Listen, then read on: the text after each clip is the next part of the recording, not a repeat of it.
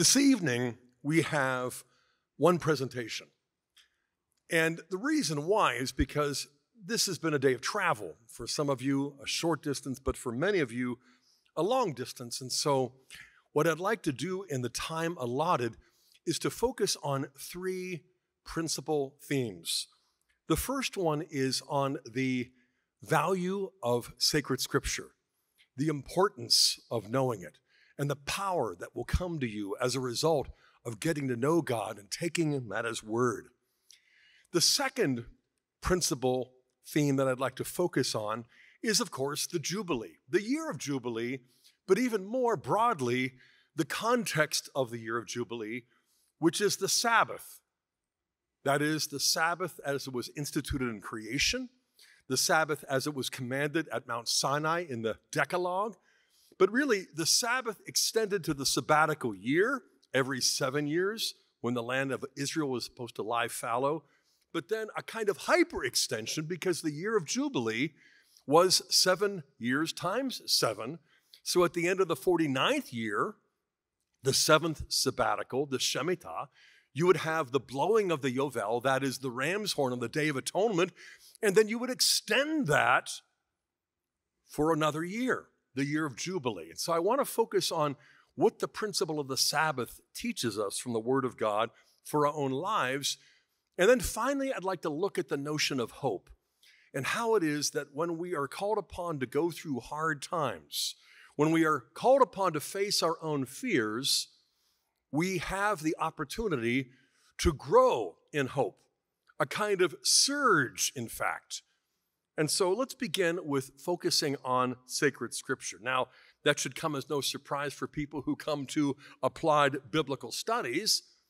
But what I want to just set out to state from the beginning is that the Word of God is more important than most of the people of God acknowledge. Now, how do I go about proving that? Well, there are different ways. But I think I need to state from the outset that just because I'm going to emphasize sacred scripture doesn't mean that this is sort of like residue from my Protestant past. You know, Protestants, evangelicals, often refer to their own tradition as Christianity for an evangelical Protestant is a religion of the book, like the Jews describe theirs or Muslims describe theirs. The Catechism, though, echoes the Catholic understanding that the Catholic faith is not a religion of the book, but it is a religion of the Word. But the Word was made flesh. And that Word is not just on the page, that Word is a person. And not just the second person of the eternal Trinity, the Word through whom all of creation came into existence, but the Word that was made flesh to dwell among us, to teach us, to heal us, to die and to rise for our salvation.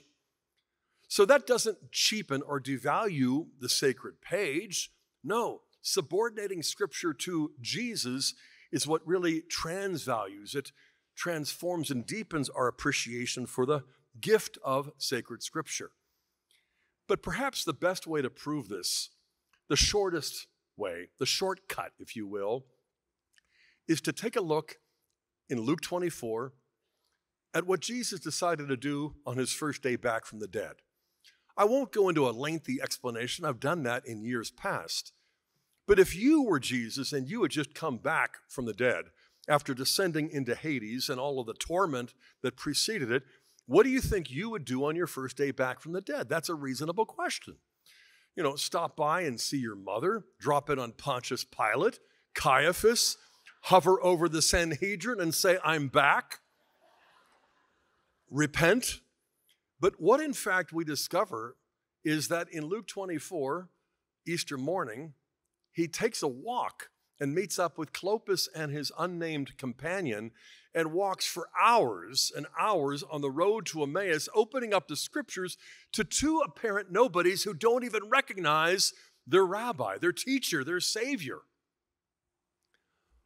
Until they arrive, and there at the table, he takes, he blesses, he breaks, and he gives the bread, the Eucharist. And of course, that's when their eyes were open, and that's when he disappears because he's brought them to the point of a Eucharistic revelation. That in the Holy Eucharist, you have the Word made flesh. the resurrected body, blood, soul, and divinity of Christ. And so what do those two men do? They walk all the way back much more briskly.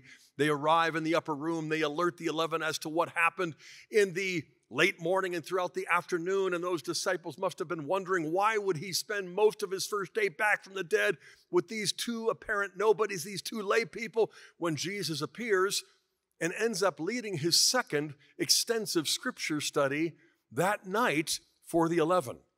Not because these men were biblical ignoramuses, but because the Old Testament is like a story in search of an ending, with the people of God in exile, with the promises of God seemingly unfulfilled, with everything sort of hanging there in suspended animation when we were expecting something of a fulfillment.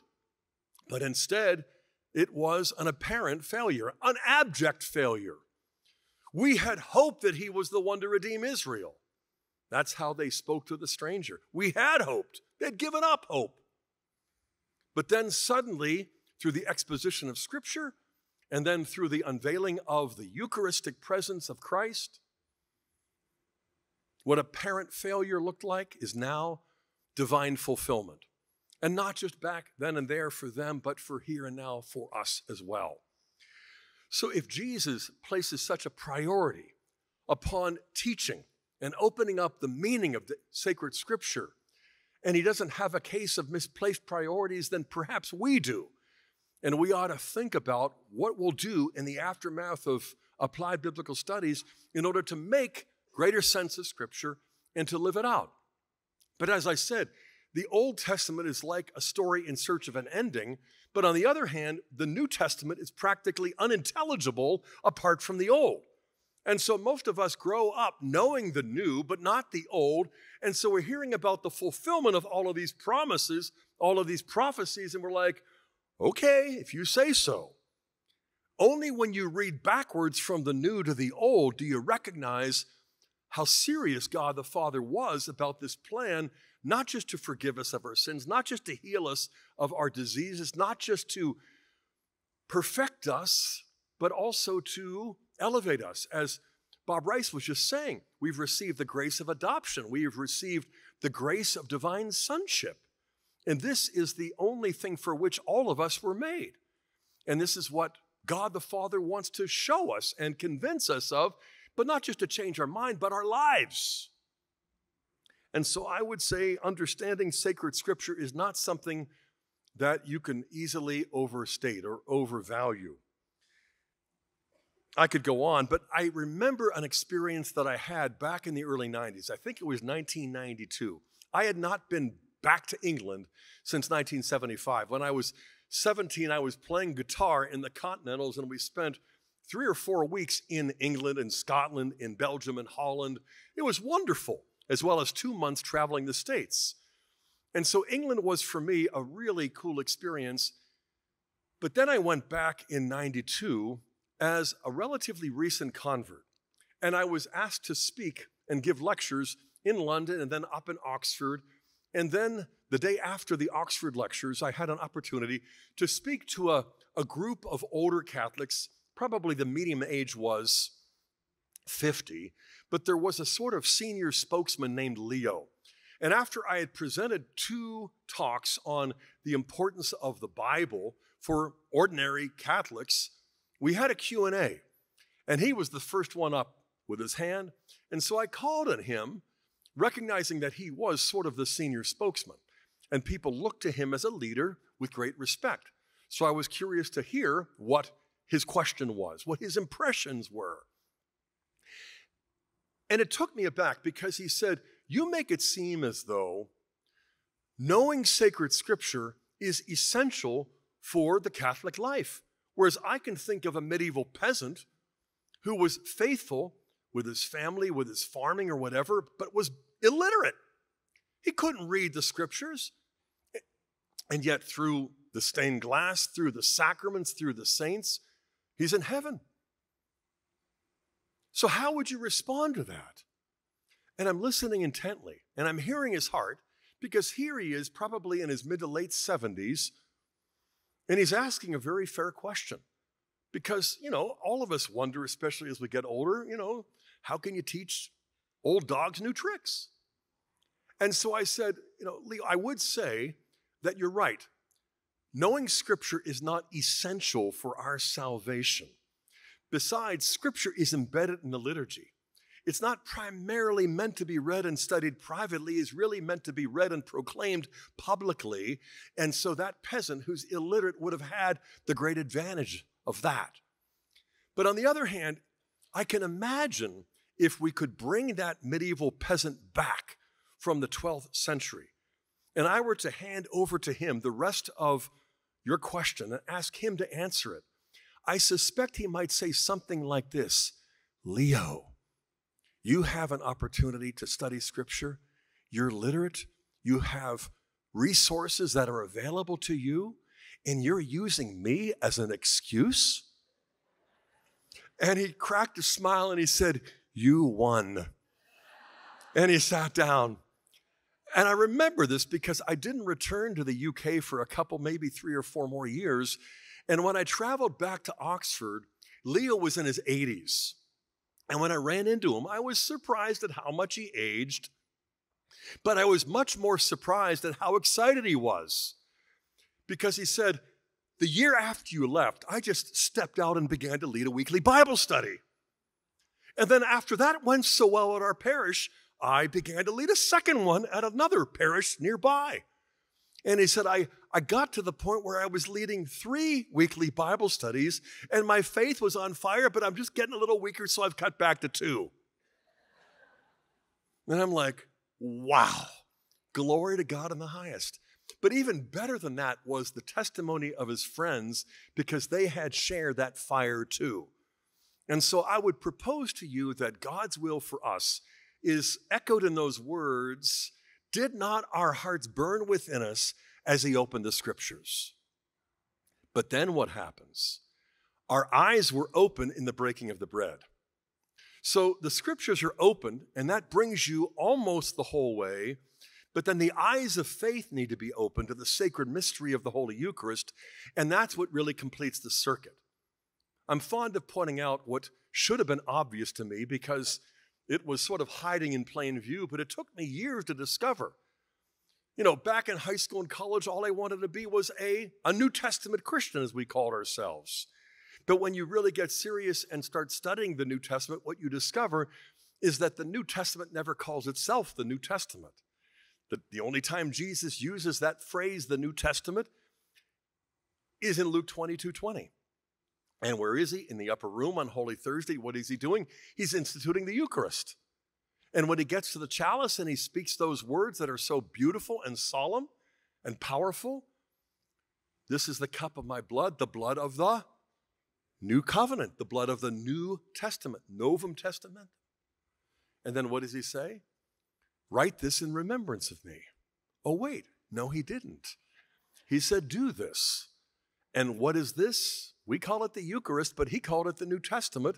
And so the takeaway is rather obvious, that the New Testament was a sacrament before it became a document according to the document. And what a difference it makes when you're studying the document to read it in the light of the fulfillment of Christ, who's not just a sacrament.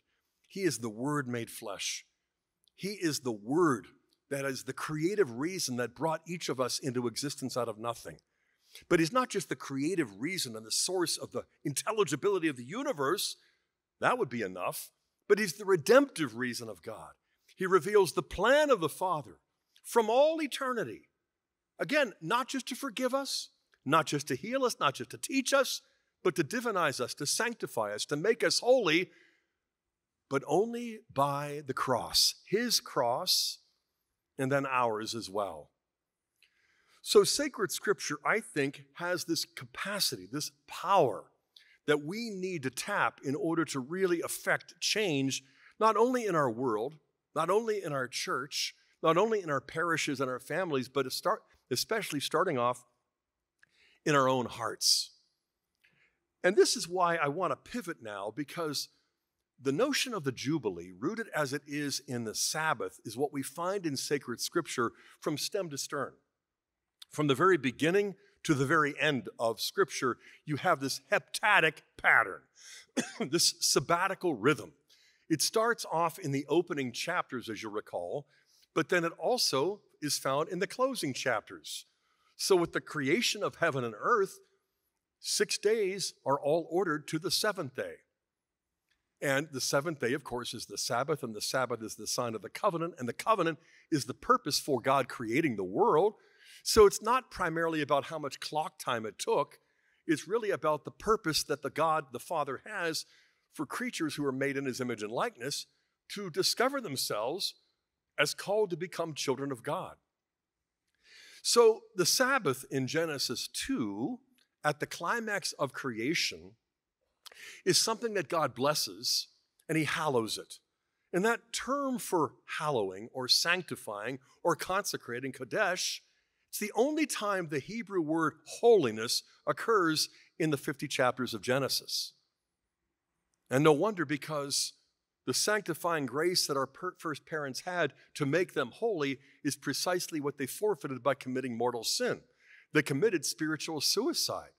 They preferred the finite natural life that they have as humans to the infinite supernatural life that is eternal and divine that God had breathed into into our first father's nostrils, and then he expired by giving consent to the sin unto death.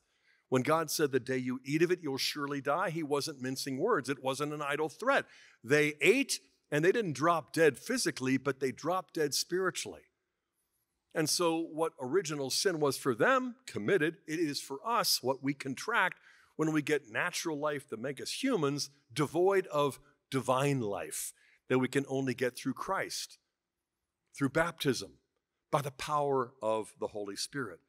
And so the Sabbath, the notion of holiness, doesn't occur anywhere else until God gets the plan of redemption underway.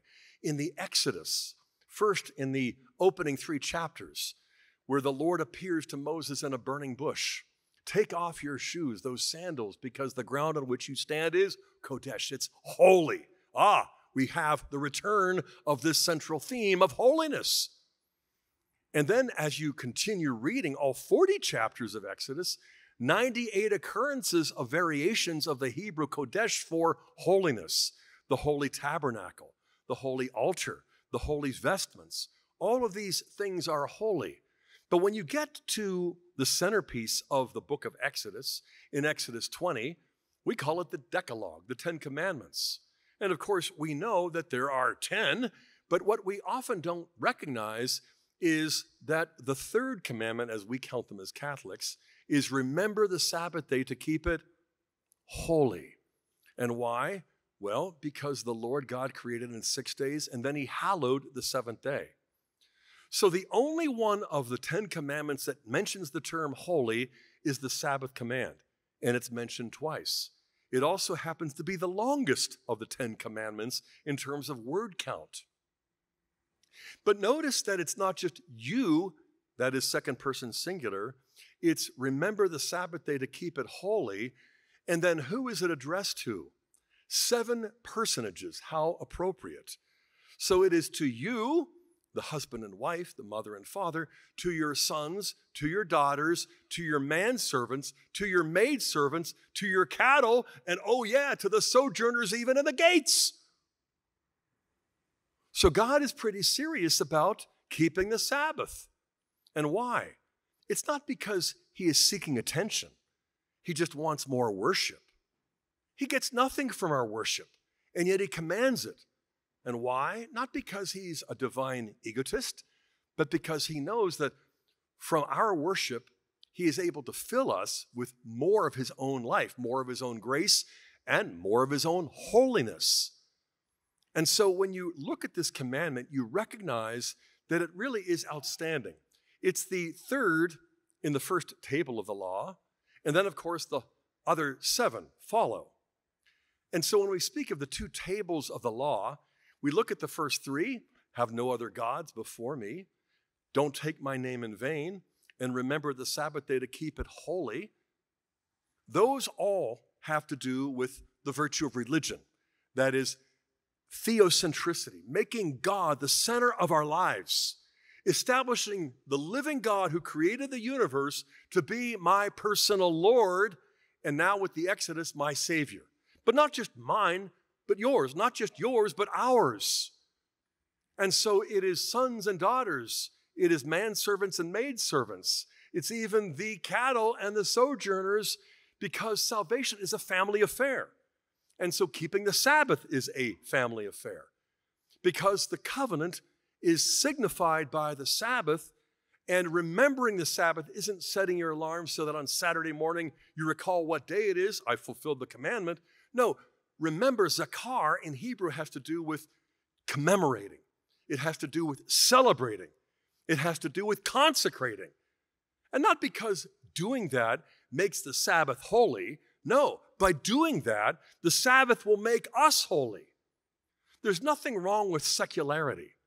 Our problem is secularism, where the secular swallows up the sacred, where all of the horizontal concerns of human relations eclipse the vertical issue that matters more than anything else, that there is a God, that he's the source of all existence, that we come from him, will return to him, and give an account for all that we've done. And the rest of eternity will hang in the balance on the basis of what we have done with the truth of him. And so the Sabbath is, in a certain sense, what finishes the first table. Have no other gods before the true God. Don't take his name in vain implies that you should take his name with honesty, integrity, and humility. And that has to do with prayer. But the idea of every 7 days, you remember, you commemorate, you celebrate, you consecrate. And how? We know that the Sabbath day had to do with worship, with liturgy, with sacrifice. But notice in Exodus 20, nothing is said about worship or sacrifice or liturgy. How do you fulfill the commandment? Rather oddly and negatively, by not doing anything. Now, is God commanding laziness? No, he's commanding leisure. He's commanding stopping from the work that gets so frantic and entering into this notion of peace and silence and prayer and contemplation, where you recognize that if I worked 6 days, 7 days, if I worked 7,000 days in a row, I would never earn through my own works the only thing for which I was made, and that is the grace of becoming a child of God. And so we can get really busy with worship and liturgy and sacrifice. Let's decorate the altar. Let's work hard on the music. And I think that's why nothing is said about that in the Sabbath command, because it's not about what we're doing as liturgical activists. It's what we're not doing so that God can make up for what we can't do and give to us all that we need through the Holy Spirit, through his grace, to bring us back to himself. This is why worship is so central to the Sabbath, but ceasing from our labor, entering into silence and peace. Sure, lighting a candle, the Sabbath candle, but even more than that, recognizing that God's work is needed to complete where our work is lacking. And it's not just 1 day out of the week. In fact, as you fast forward through Exodus into the next book of Leviticus, you discover that the liturgical calendar of ancient Israel is spelled out in Leviticus 23. And there you have, guess how many feasts every year of your life? Just take a stab. 7. Oh, what a coincidence. And which is the first of the 7? The Sabbath, which you celebrate every 7 days. This is more than a commandment. This is more than an ideal. It's a lifestyle. It's a social order. But it's a theocentric way of living together, so that we're not looking at each other competitively, comparatively. We're looking at God with grateful hearts. And then the second feast is what? Passover, on the 14th of Nisan, where we celebrate the fact that God did for us what we could never do for ourselves in liberating us through the Lamb. But that's just too good for 1 day. And so the third feast is the Feast of Unleavened Bread, Hamatzot, which is a week. And so you extend the Passover from the 15th to the 21st of Nisan in order to really enter into the joy of salvation. And then the fourth feast after Sabbath, Passover, and unleavened bread is what we call Pentecost, the Feast of Weeks, Shavuot, literally the Feast of Sevens, the Feast of Oaths, Pentecost, 50 days after Passover. So even that feast, which is a standalone, one day a year type of feast, is regulated in terms of the sabbatical rhythm of living out a covenant lifestyle that takes us beyond the contractual, the commercial, the economic, the competitive. There's nothing wrong with hard work, labor, free exchange, owning property, investing in all of that, but you've got to subordinate the contractual, which is human and secular and good, to the covenantal, which is sacred and divine and life-changing. And so those are the first four. The last three all occur in guess which month? The seventh month. And so the Feast of Trumpets is the first day of the seventh month. And then you have Yom Kippur on the 10th day of the seventh month. And then you have, for a week, the Feast of Tabernacles. That's the seventh feast in the seventh month that lasted 7 days. And so all of this gives to you a sense of rhythm that has to do with how work is ordered to worship, how labor is ordered to liturgy, but not to a kind of frantic religious activism, but to a contemplative lifestyle where even in the middle of a busy world, even in the middle of a busy extended family, you will carve out that time that you need for prayer, for peace, for worship, for rest, and for renewing the household. And not just the parents, but the kids, not just the kids, but the manservants and the maidservants and even the people who are passing through. Because the family in ancient Israel was not just the nuclear family. The family in ancient Israel was an extended family that becomes a clan. And then there are all these interrelated clans.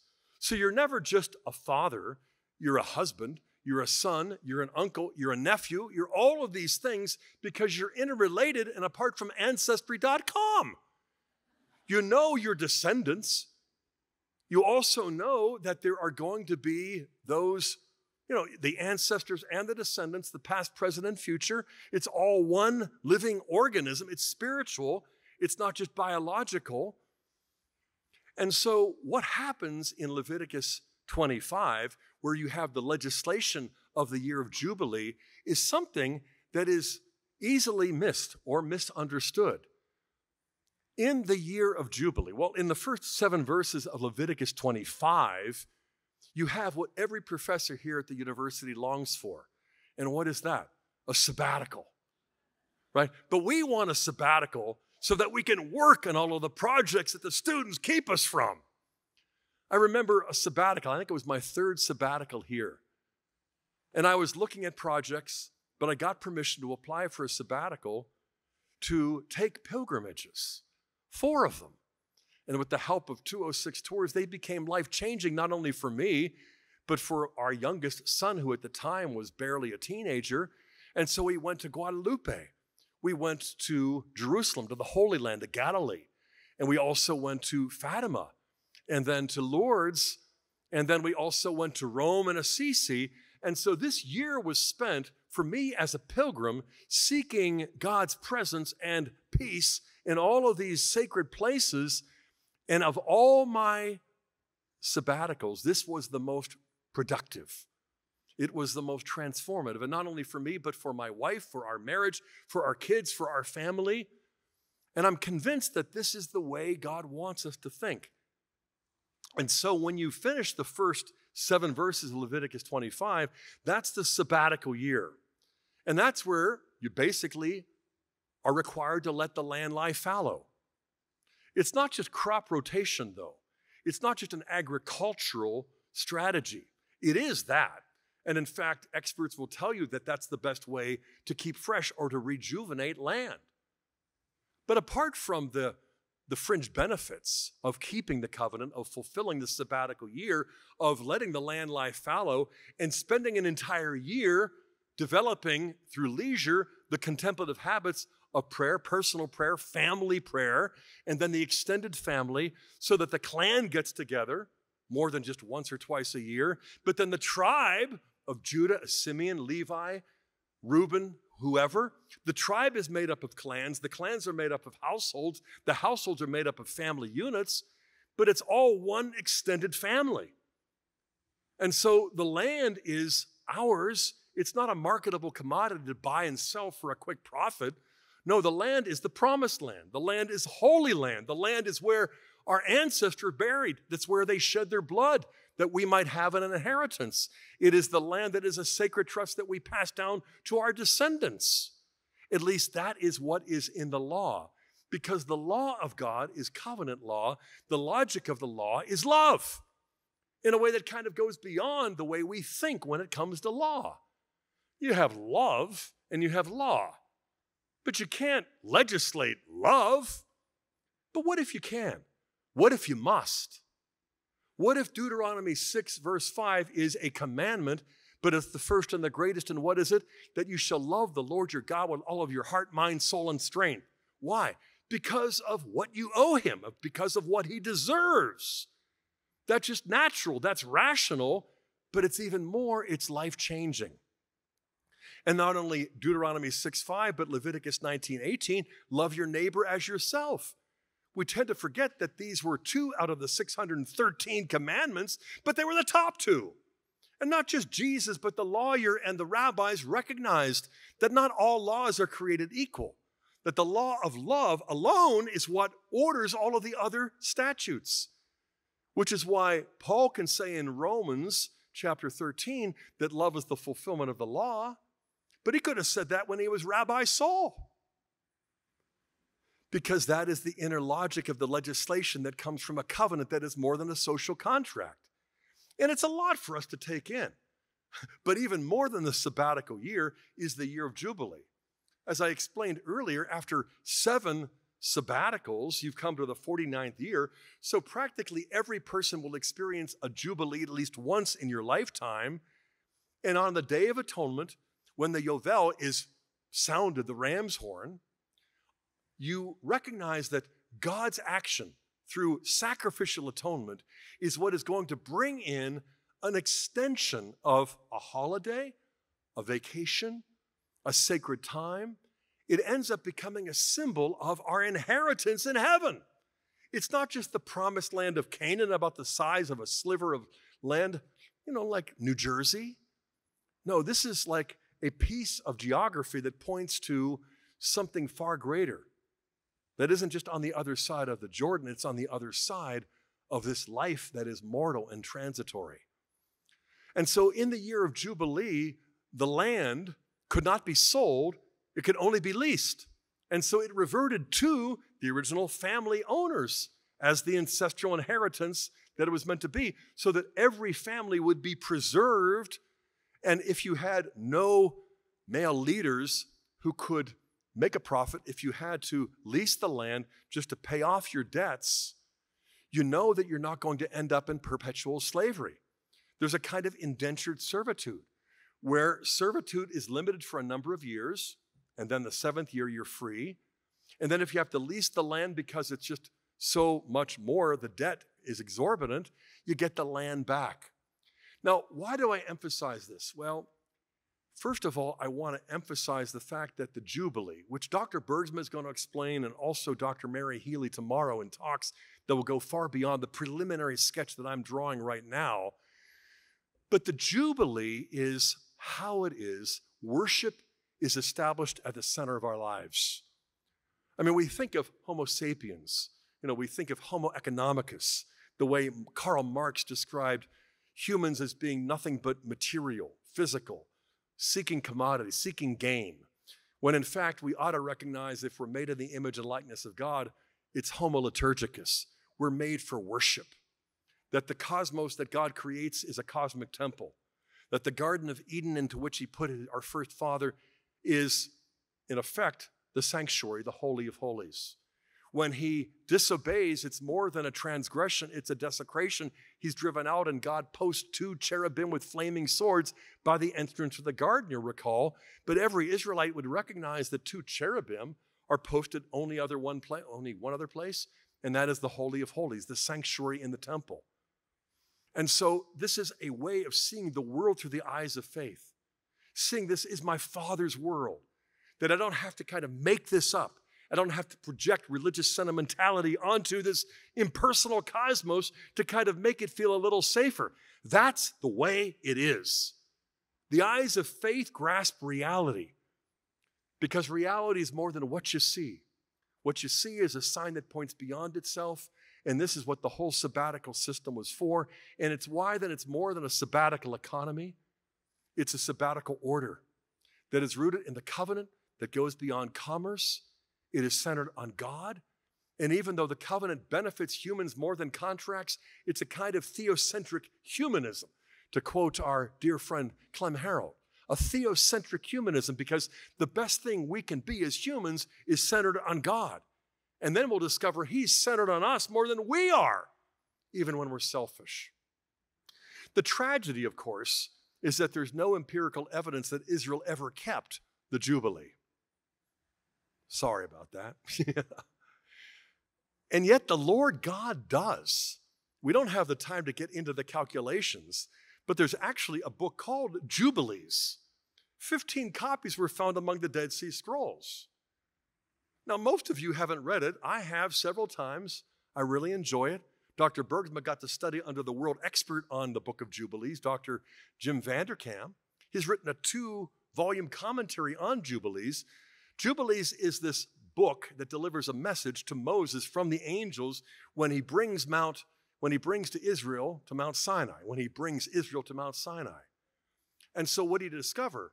That there have been 50 Jubilees since creation. Well, less 40 years.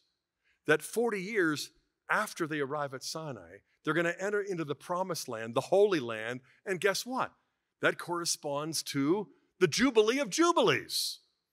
Now, whether you buy it or not, the Qumran Covenanters, who were the most devout Jews back in the first century, had 15 copies of this commentary on Genesis and Exodus, which means that, second only to the Psalms, Deuteronomy, Genesis, and Exodus, they had Jubilees more than any other Old Testament book.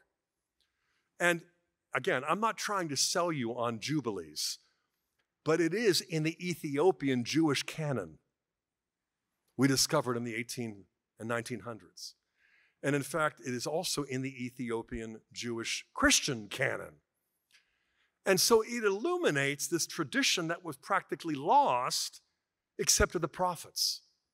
And so when in Isaiah 61, Isaiah is proclaiming the acceptable year of the Lord, he's not just kind of like rolling the dice and hoping God's timing is right. No, the Spirit of the Lord is upon me. He has anointed me. It's not just the luck of the draw that will bring us back to the land. It is the blessing of the Holy Spirit who will empower the Messiah, the servant, who will suffer and die in order to usher us all into something that is much larger than Palestine or New Jersey. And that is our heavenly inheritance, that which the Holy Land signified. And so the more we get in step with the rhythm of the Sabbath, the rhythm of the covenant, the more we're going to see how the new fulfills the old. I don't have the opportunity or the time to go into this, but just as circumcision, cutting off the mortal flesh of the male organ for generation, gives way to baptism, because the blood of circumcision didn't redeem you, but the water of baptism does sanctify you and restore sanctifying grace to you.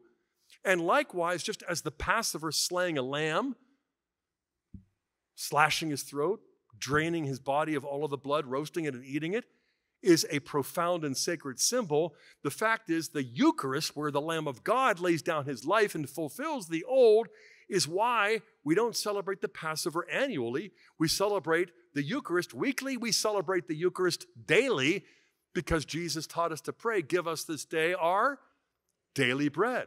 Like God provided the manna every day.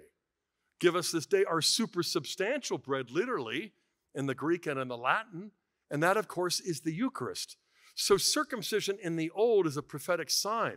Colossians 2, we discover that when Jesus is crucified and resurrected, that mortal flesh is cut off and our hearts are circumcised in baptism. Likewise, the Passover lamb gives way to the Eucharist, but the seventh day that comes at the end of the week gives way to what? The eighth day, Sunday, the Lord's Day, the first day. And why is that? Because in 7 days, God created the old creation, and it fell. And so there would be an 8th day, which would be the first day, which would be the day of resurrection, the day of new creation. And so this is already in the air you're breathing in the first century, even if you happen to be Jewish Christian. You recognize, okay, circumcision has great value, but baptism has redemptive power. The Passover is to be revered and celebrated as long as the temple is standing, and yet we have the Eucharist as the fulfillment. And so the Sabbath, which creates the rhythm of waiting expectantly for hope, because you work day after day after day, and then at the end of your labor comes the day of rest. At the end of the Old Testament comes the Messiah.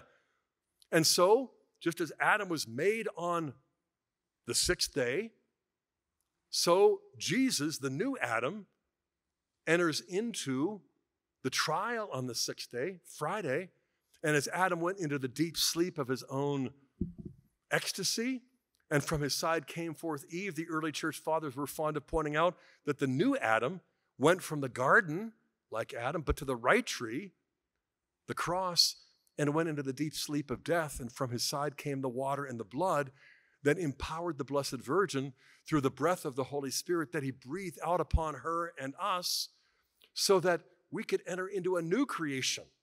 And so the 7th day for him was the day of rest, where his mortal flesh is in the tomb, but the 8th day is the day of new creation, the day of the new covenant.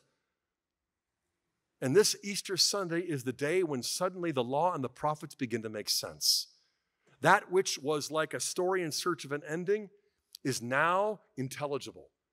And so the new is concealed in the old, and the old is revealed and fulfilled in the new, but in a way that surpasses the highest hopes of the Hebrew people.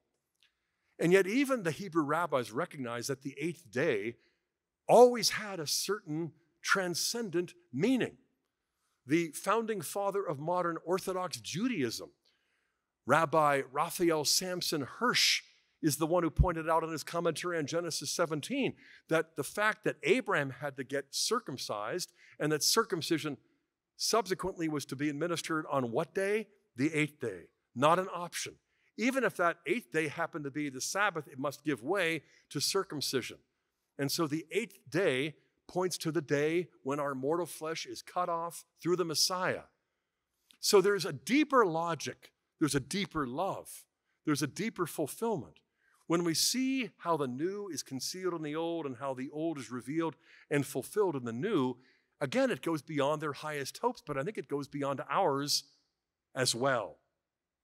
So what I'd like to just say as I conclude this second section on the Sabbath, on the Jubilee, on this covenantal rhythm of life that is not just for me and you, but for us, and not just for nuclear families, but extended families, for parish families as well, is that this is what we mean when we say it is right and just. It is truly right and just, our duty and our salvation, always and everywhere to give you thanks. That our religion is not some kind of private thing tucked away that we do once a week for an hour and then we just get back to real life. This is real life. This is like Prince Caspian. This is like the silver chair. This is like the hour when suddenly reality makes sense. And so we've got to be open to the possibility that our world has gotten it entirely wrong and it's getting it more and more wrong. But we don't have to change the political structures. We don't even have to change the ecclesiastical structures. Let's just change the way we live the rhythm of daily life by emphasizing prayer. And for us as married couples and as families, don't give up hope. This, I believe, is the key. So now as I transition into the third and final section, and that is hope, and why hard times often lead us to holiness, what I'd like to do is to emphasize the fact that our hope for holiness is not something like our hope for winning the lottery. No, this hope is a thing that is theologically certain. Now, when we speak of faith and we distinguish it from hope, what we mean is that the object of faith is the Word of God, the sacred mysteries that are absolutely certain, the certainty of faith. Now, whatever we find in Scripture and tradition has that authority. It's divinely revealed. It is the object of faith. We might have all kinds of questions about the sacred mysteries, but as Cardinal Newman once wrote, 10,000 questions don't add up to a single doubt because the truth is divinely revealed. But the certainty of faith is not the same thing as the assurance of hope.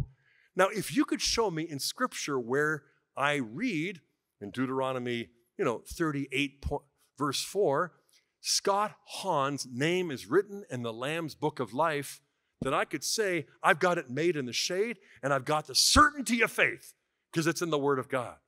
But it's not. And so when we take the objective truth of the faith and apply it to our own subjective experience, what do you call that transfer?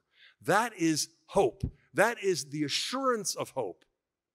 And I think sometimes because Protestants exaggerate it and talk about the certainty of salvation as though it is there on the pages of sacred Scripture, I'm saved, once saved, always saved, no matter what I do. Well, that's a kind of false assurance, but that doesn't exclude true assurance. So I want to propose to you that God the Father wants to give you solid grounds for hope, for assurance, for a kind of moral certainty that, yes, I am a beloved daughter of God. Despite all that I've done, despite what others have done to me, I am a son of God, and He loves me, and when He sees me, He sees His Son in me, and He's going to perfect His Son in me. Through my struggles, through my travail, through my apparent failures will come the fulfillment. And I am convinced that this is what He wants for each and every one of us. But I'm also convinced that it seems to come harder for Catholics than almost any other Christian group I know. And that's because we tend to approach the faith as though it's an employment contract. Yeah, there's that word again, contract. But the fact is, we don't work out our salvation with fear and trembling as employees. We work out our salvation with fear and trembling as sons and daughters who know our own waywardness and how easy it is to betray our Savior, and how easy it is to desecrate the sacred gifts that the Father has given His beloved children. So yes, perfect love casts out all fear, but whose love among us is perfected yet? So there's a room for fear, but not servile fear of getting caught and punished, but what is called filial fear. That is a fear of disappointing Abba Father, a fear of disobeying and of being disinherited. But what really is meant is more than just that kind of fear. It really is the hope that comes from faith and leads to love above all things. And love abides. And so I remember somewhat vividly years ago in prayer, coming to grips with God, in all honesty, in a way that seemed a little risky. But I'd read in the Catechism that the first prayer recorded in Scripture comes from the lips of Abraham in Genesis 15, where after God has told him that he will have descendants inherit the land, he says, how will I know that this is going to be true? Well, because God just said it to you. Well, how shall I know? It's not because God's reputation was so weak. It's because Abram knew that his faith was so weak. And so God made a covenant. But the Catechism says that Abraham's first prayer is, quote, a veiled complaint. A complaint? Yeah, a complaint. Now, you would think that's out of bounds, you don't complain to God. No, but if you don't complain to God, you'll end up complaining about Him. I've discovered that with our 6 kids. If they don't come to me with their gripes, they're going to go tell their friends and others. But when they come to me, it's because they know I care. They believe I can do something. And I'm like, forget it. I don't care about you. No, I don't do that. Not at any age. And if that's true for me, it's more true for God. And so I remember just coming to Him and saying, why am I so unsure? Why am I so afraid? How can I know that I'm one of your children? Whoa. And I felt like the Lord's presence manifested Himself, and it was like, well, do your children wake up wondering whether or not they're your children? And I'm like, I don't think they do. No. And why is that, Scott? Is that because you're a better father than me? Well, no, that's not what I'm saying. But it really was, you know. And so he said, why do your children not wake up wondering whether or not they're your children?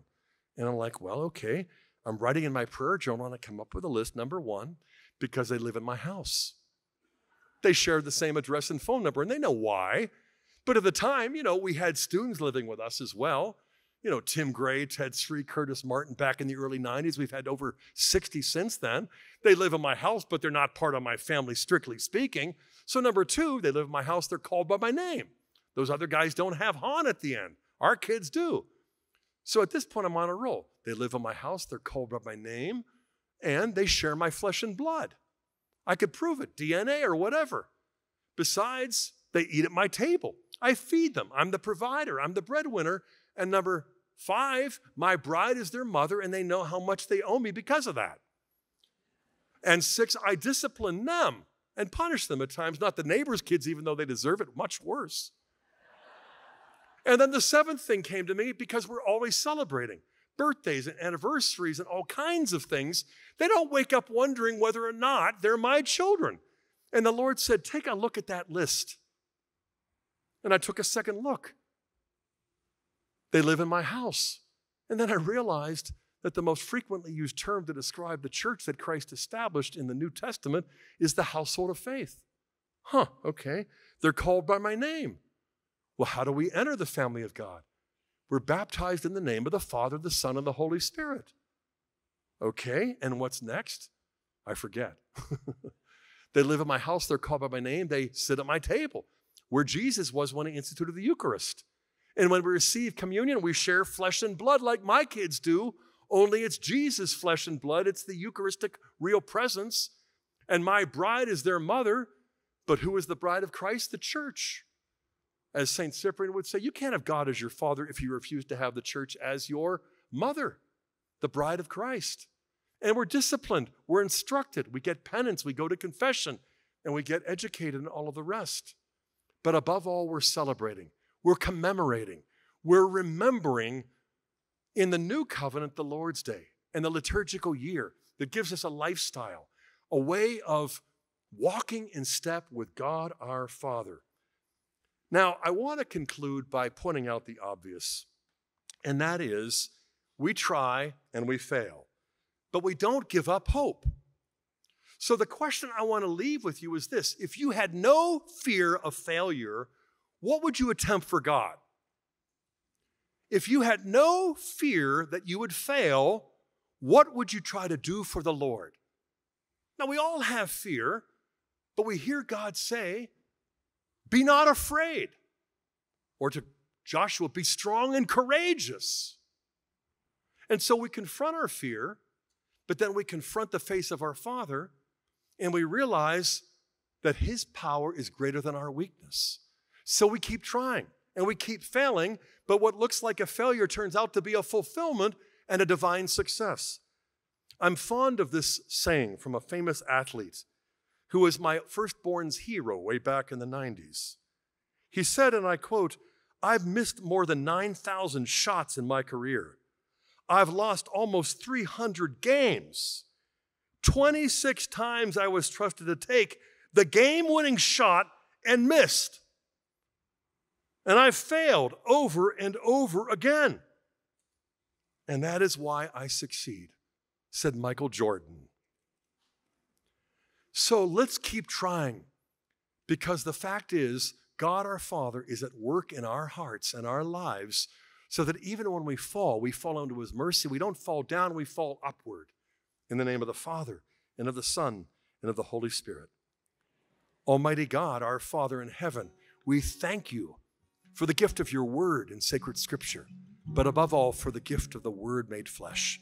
And in the name of Jesus, we ask that you would help us to keep the new covenant with you, stepping into the rhythm of what it means to be your sons and daughters, of what it means to know your peace, of what it means to restore our hope.